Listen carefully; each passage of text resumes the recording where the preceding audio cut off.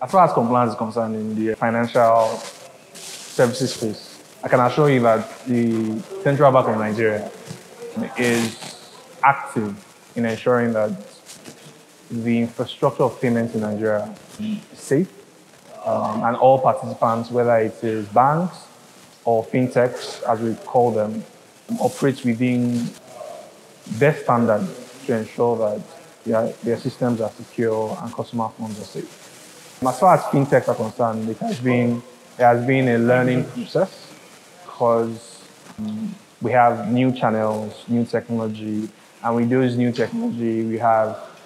different types of behavior. So that for us has been the major learning points as we grow the business and also expand infrastructure to enable people make payments in today's evolving era.